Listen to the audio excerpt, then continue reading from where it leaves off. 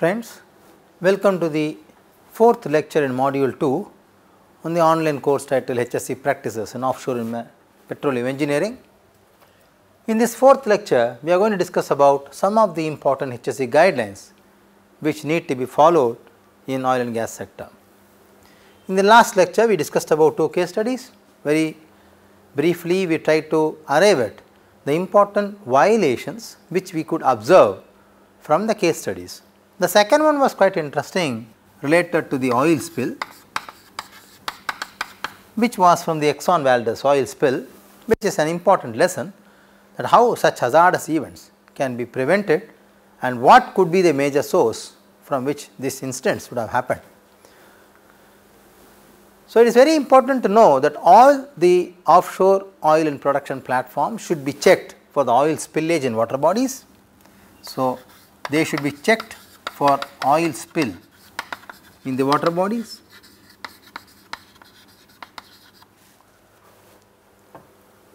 One has to ensure sufficient control measures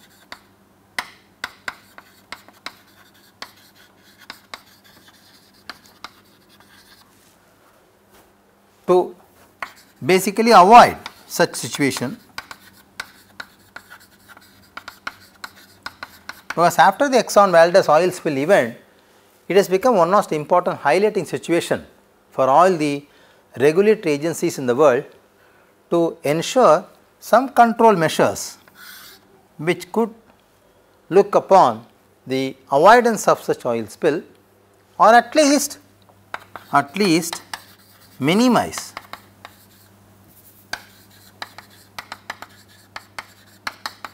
the hazardous conditions, because we already know from the first module lectures what are all the hazardous conditions which can cause serious consequences to the environment from the oil spill essentially. So, this was discussed and case study was presented in detail in Srinivasan Chandrasekharan 2011 A and B in the set of references given in the website of NPTEL course of HSE practices. Now, let us come down to essentially writing the list of objectives of HSE, what an HSE should ensure. So, one can say the overall objective is to describe a process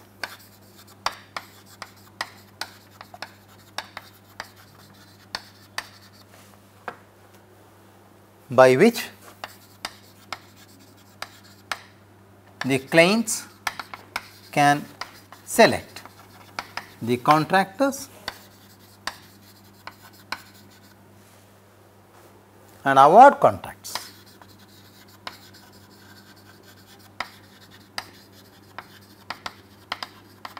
with a view to improve the client contractor relationship,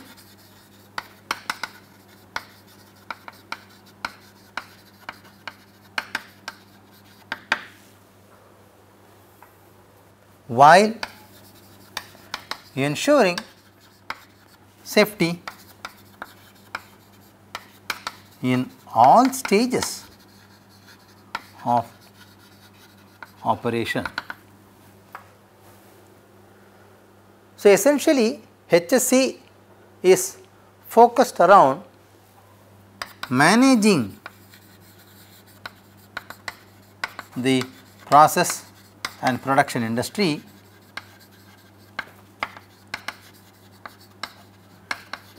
keeping in view safety as top priority.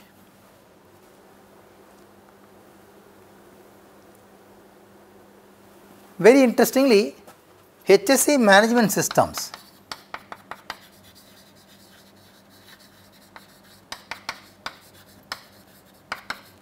do not elaborate on the security and social responsibility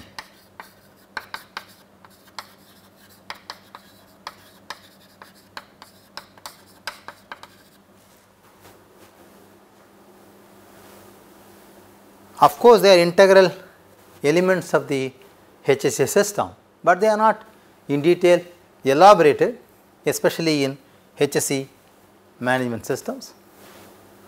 So, the active and ongoing participation by the client, contractor and the subcontractors are essential to achieve the goal of effective HSE management. Let us see what are the aims.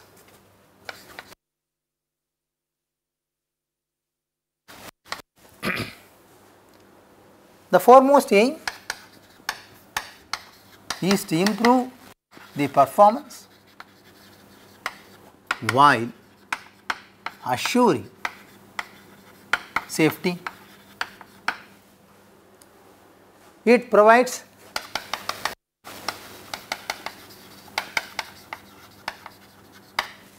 effective management of HSE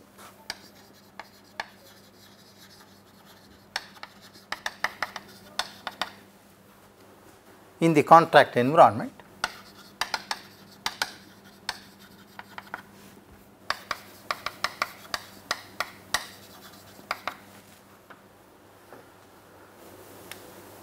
It facilitates interface of the contractor's activity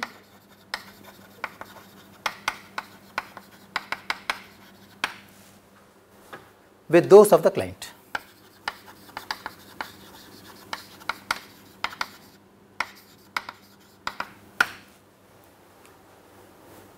It also integrally integrates contractors, subcontractors and clients in one group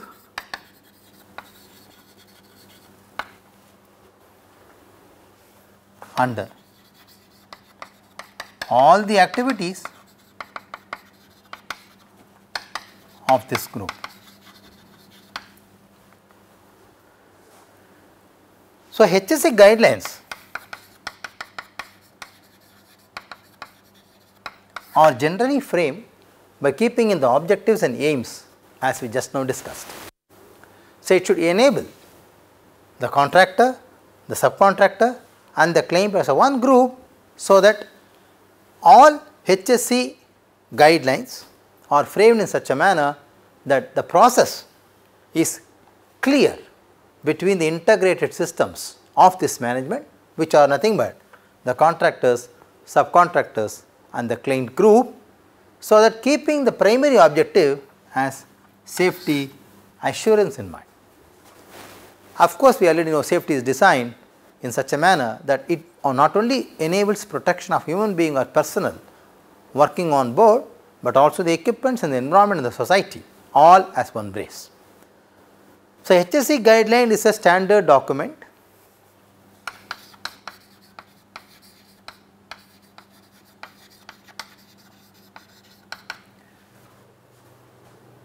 which does not replace the necessary professional judgment. Please understand this.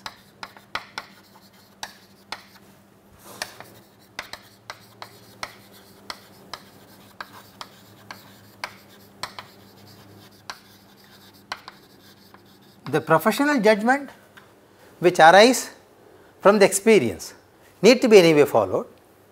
In addition, these guidelines can be also followed, so that put together there is an effective safety assurance happening. So, they are recommendations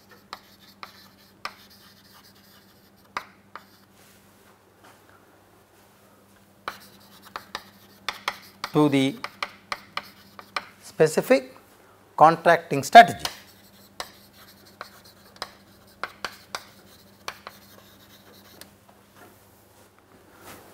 In general, these guidelines are not intended to take precedence over a host country's legal or other requirements. That is very important. So, these guidelines do not supersede the legal requirements of the local agency or the body. Srinivasan Chandrasekharan,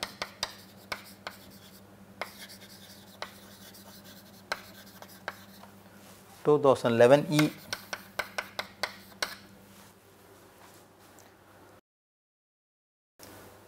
Let us look at the scope of HSE guidelines in detail.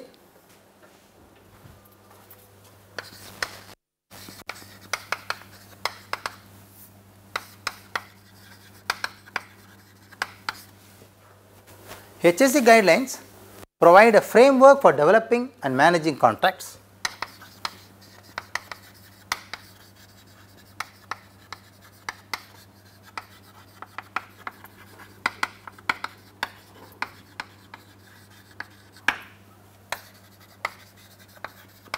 In offshore industry,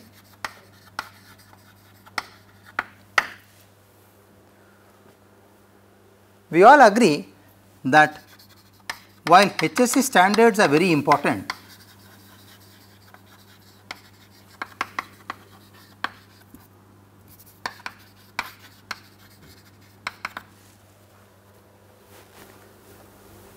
these guidelines do not cover many vital aspects of contract process. That is very important. These guidelines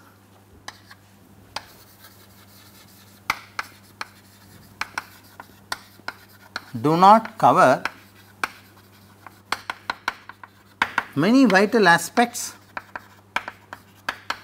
of the contract process as itself.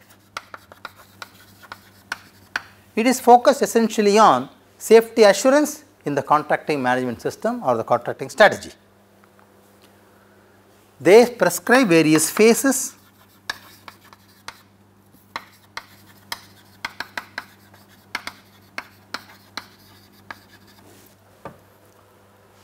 of the contracting process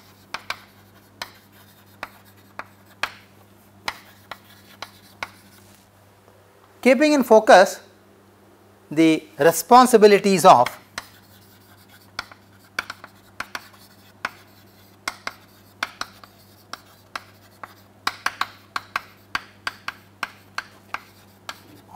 all the players in the contracting system.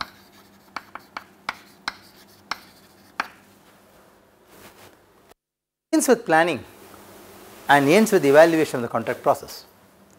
It begins with planning and ends with evaluation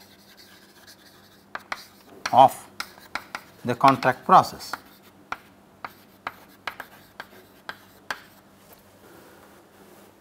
Let us ask a question: how to emphasize need for safety, or what is the need for safety?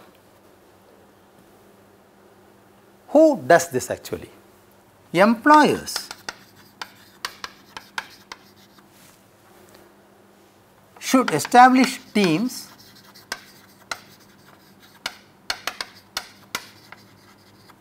so the initiative is essentially from the clients or from the employers. Should establish teams to improve, monitor, manage safety practices or issues. What are they? For example, quality assurance,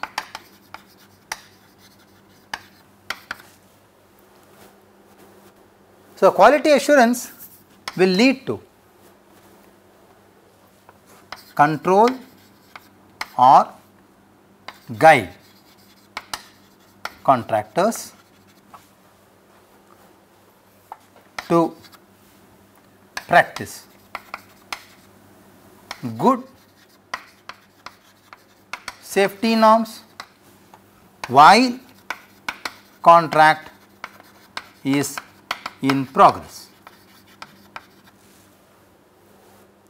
So, it ensures quality in terms of progress without compromising safety.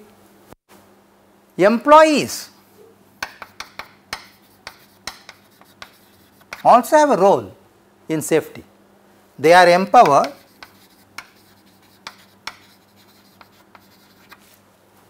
with the freedom to stop the entire production.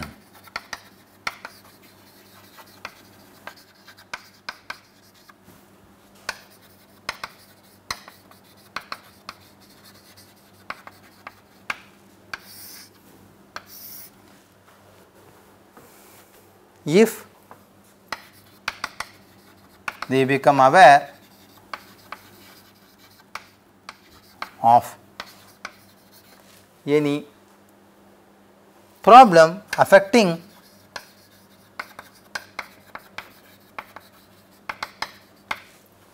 the quality of production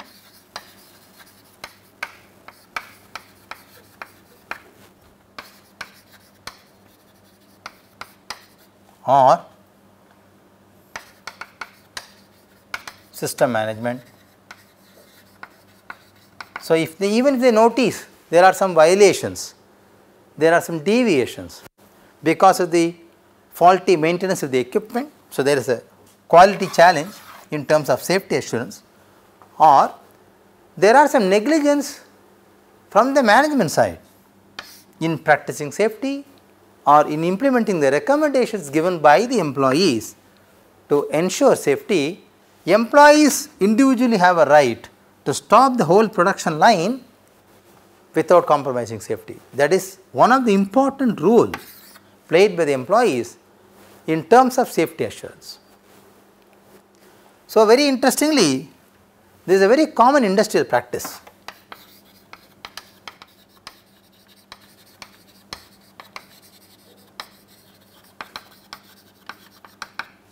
It is a very common industrial practice because this increases and ensures increased participation of safety assurance schemes, and of course, it maintains quality in terms of system management as well. And more interestingly, such practices also reduce the cost line effectively. So, the production cost line is brought down effectively when the whole team comprising employees and the employers' representatives work towards safety assurance program, which is essentially important emphasis on need for safety, which is in the scope of HSE guidelines. So, interestingly, ladies and gentlemen, it is also a similar trend in practicing safety norms as well. Unfortunately, it is observed that only in many process industries employees are not involved in the safety process, except that they are members of the safety committee.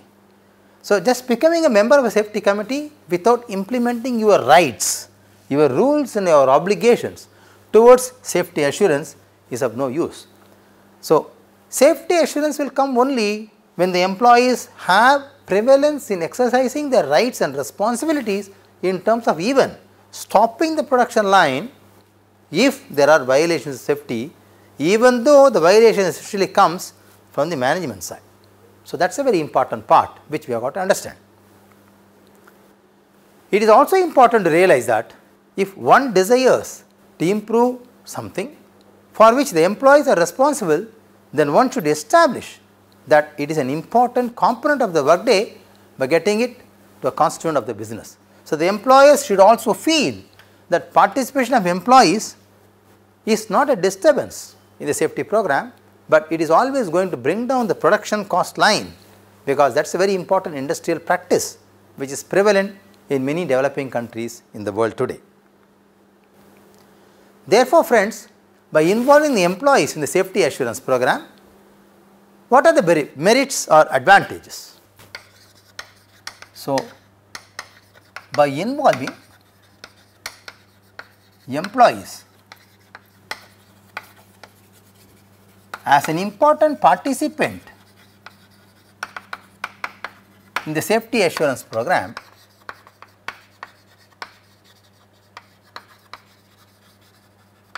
what are the advantages?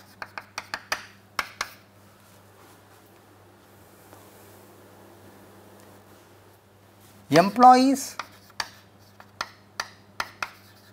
get a sensation, feeling of safety assurance, As I said, safety is to be felt.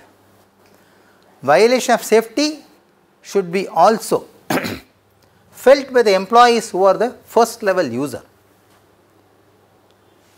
It also generates sensation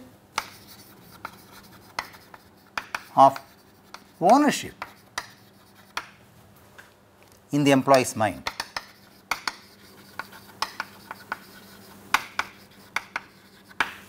That is very important, because both of this could lead to a better production without compromising safety. That is a very important achievement and it is considered as an advantage. However, it is not recommended to punish an employee.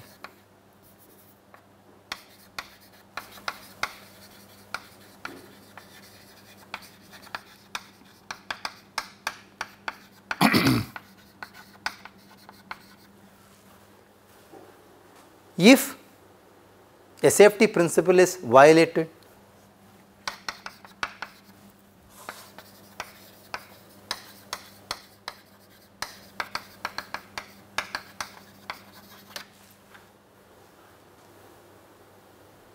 but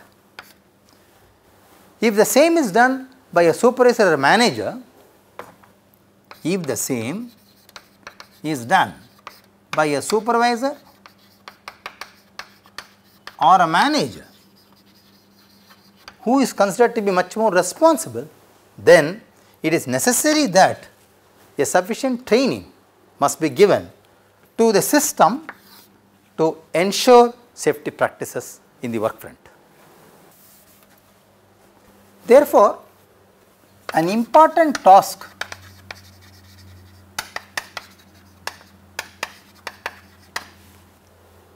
of the manager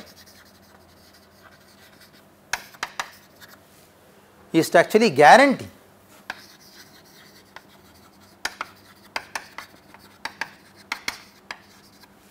that the job is performed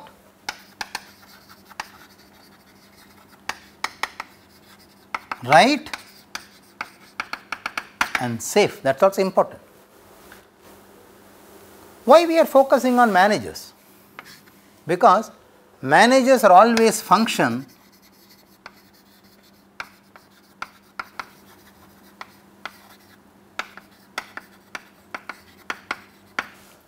of the safety problem.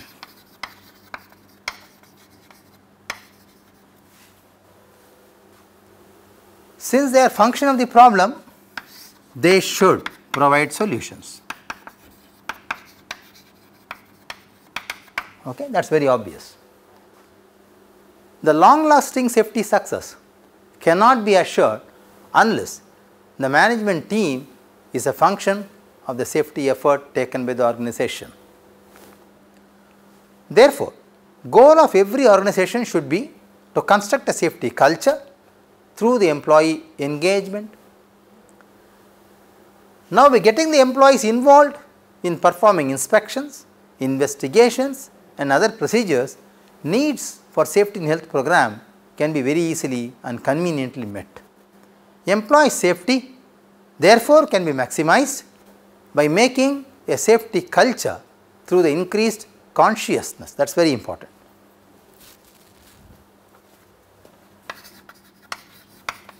Safety should become a culture which need to be practiced. This should be achieved by increasing their consciousness.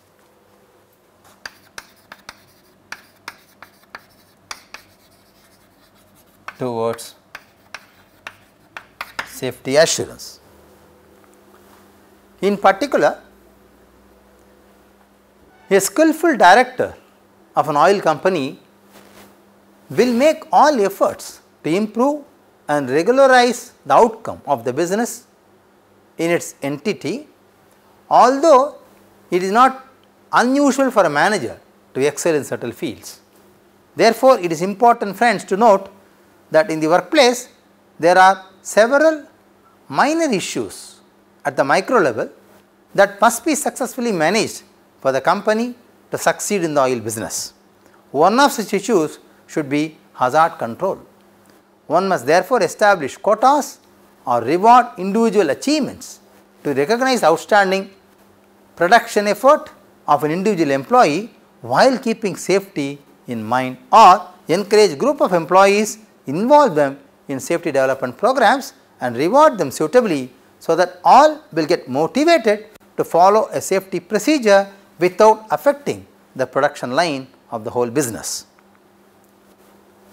Alternatively, one can also ensure that in this rigorous task, safety is not compromised even unknowingly. So, as far as safety and health is concerned, if the company contrives to manage them for the maximum success, then there is also a need to execute the program in the same manner.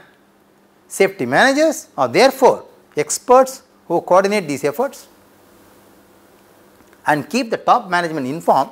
Therefore, they become a very important segment in the whole exercise.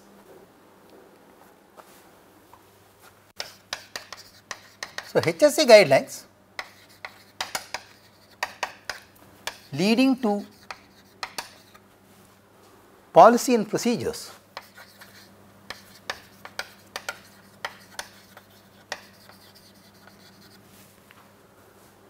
should therefore include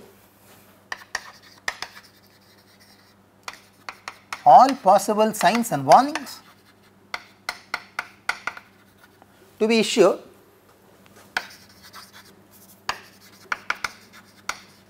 on violation,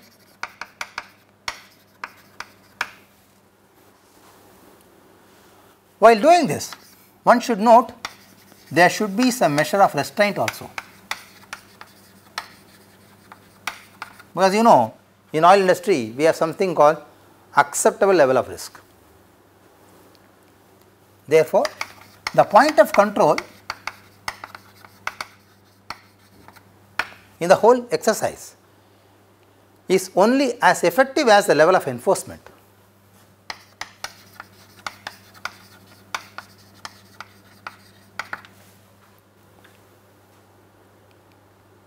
Where enforcement is weak, control and compliance are weak as well. So, when enforcement is weak,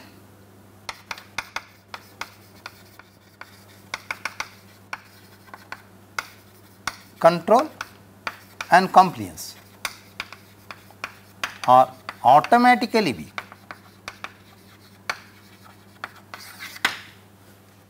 So, HSE guidelines should be strictly enforced, that is important.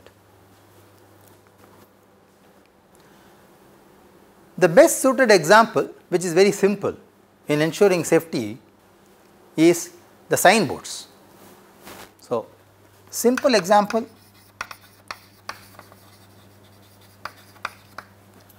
could be the signboards which gives enough information about what to follow and what not to follow. They are fast information provider, they are simple to understand, they have no language barrier because they are graphic based. As they are graphic based, they have no language barrier. They can be treated as a mass media communicator because it can reach many people instantaneously. In most cases, the signboards are not properly seen in the safety practices and therefore, accidents occur. Therefore, it is not the signboard which is important, it is a content which should provide basic information of the do's and don'ts in a very brief manner in the workplace, so that it ensures and enforces safety while the production line is on, keeping in mind the safety and health of both the employee and the employers at workplace. So, this will be helpful to prevent the employee's injury sickness, etc. Organizing safety,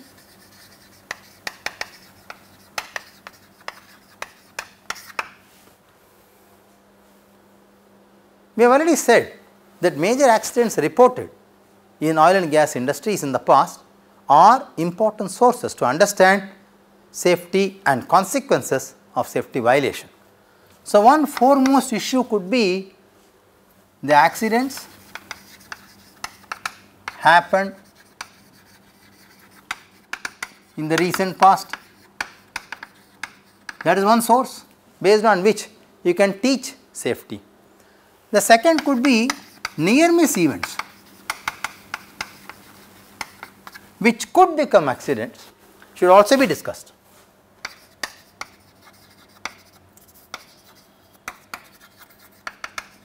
Because near miss events actually focus on hazards, whereas accidents focus on risk. Risk aversion is an effective system, no doubt about it, but risk is always addressed based upon the happened situation, whereas hazard is on the anticipated situation. So, one should look at the hazard management. So, near miss events are important source of information for organizing safety. So, lessons learned from the accidents through detailed diagnosis will be helpful in preventing the occurrence of similar event in the near future. It is true that important experiences gained from these events may be blanked out and the information may not be brought forward to the future generation if analysis of such accidents and near miss events are not reported. So, the major risk groups in offshore and oil industries essentially are certain segments which one must focus as education point of view. One could be the blowouts, other could be the hydrocarbon leaks,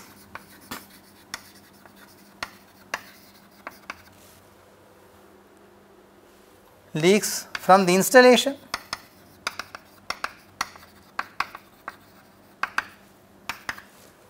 next could be hydrocarbon leaks from the pipelines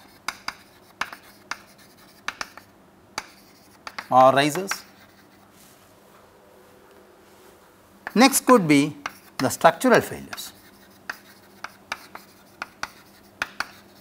So, they are very important source of information which people should understand in education perspective to practice or implement or frame guidelines for HSE.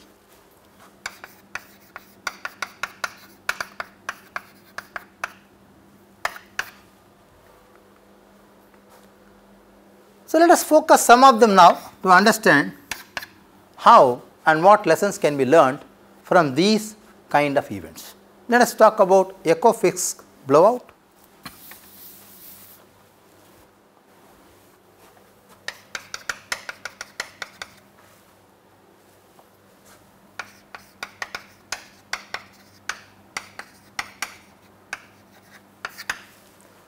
Happened on 23rd April 1977.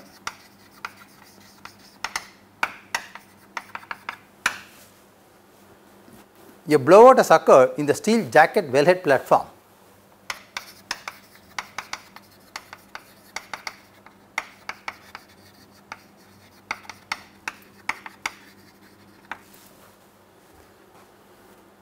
During a workover on a production well, the blowout preventer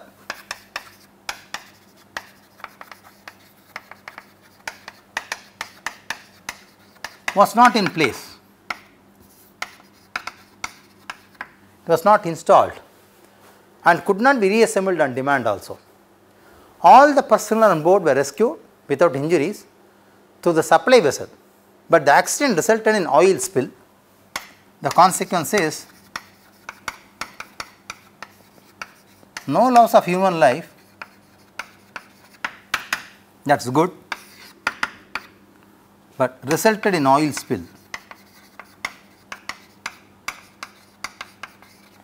of about 20,000 cubic meter of oil, which is very bad.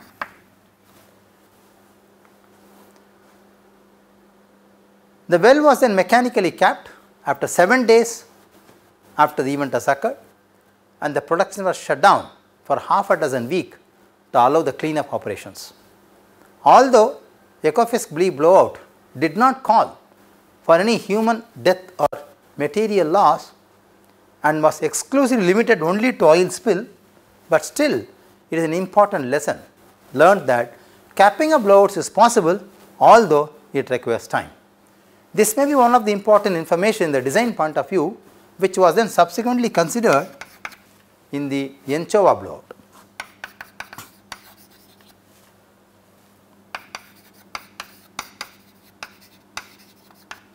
In the design of Yenchova blowout preventer, so this was considered as an important condition that capping of wells should be available on demand, so that even the oil spill occurs, it should be able to control from the installation source.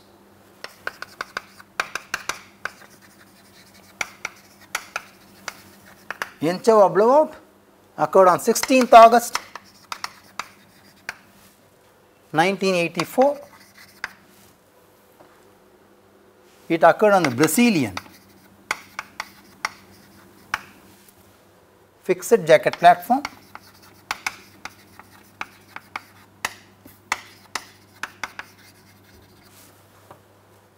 which is Yenchova 1.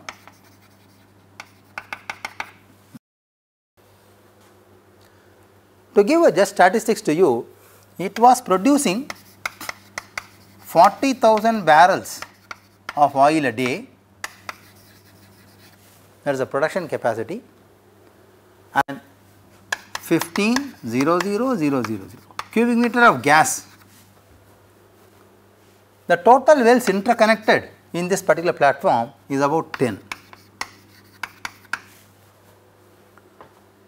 Interestingly, the first fire was due to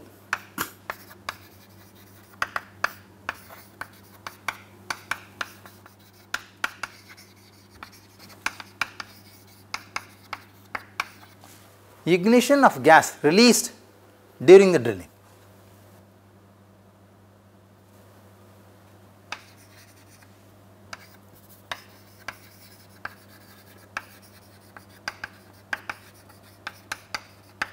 During the drilling process.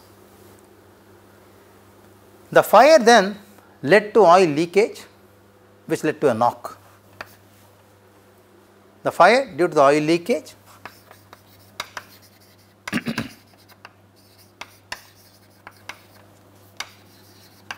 then subsequently led to the knock.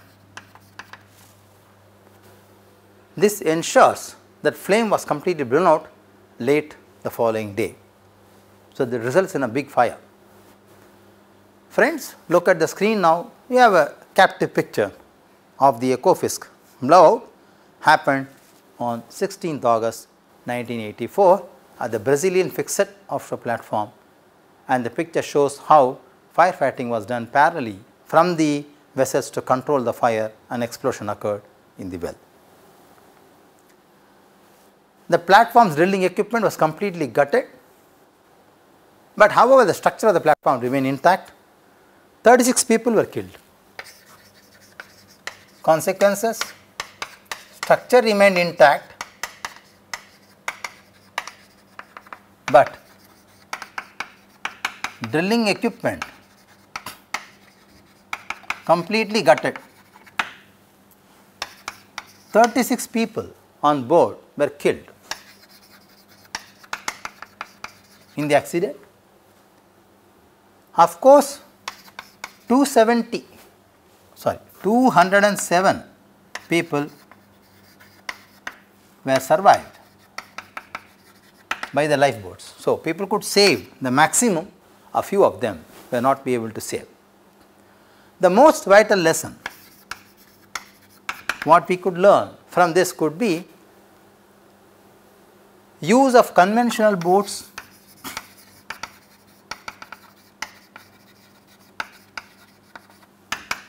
training in rescue operation, etc. are important, which are useful for risk control. especially in such emergency situations.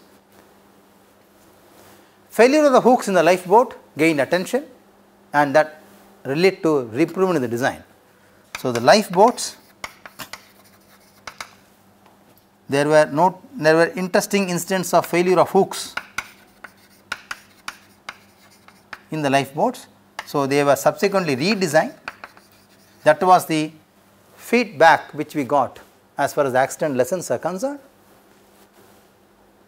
Lack of competence to control the release mechanism led to stringent training of personal safety after this accident. So, people were not trained in evacuation process and rescue operations as a part of the safety program. So, after this blowout occurred, then stringent training programs are implemented in oil and gas sector. So, everybody was intended to be trained rigorously on the rescue operations and management skills, especially during such emergency. Friends, if you look at the screen now, you will see a captured picture of the Anchova blowout, which occurred on 16th August 1984. So, in this lecture, we learnt lessons from couple of accidents. We also said what are the important HSE guidelines, policies and principles, what are the aim, objective and scope of a good HSE program or safety program, why employees should be involved as an important participant in this program, what are the roles of employees and employers, what are the obligations of contractor, client and the subcontractor group in the whole safety assurance program, and how one can diagnose the accident scenarios to understand better safety implementation as violated in those accidents. So, mostly and interestingly, if you look at them, organizing safety is very vital and important, and therefore should become a policy in terms of HSE management in the system itself. Thank you very much.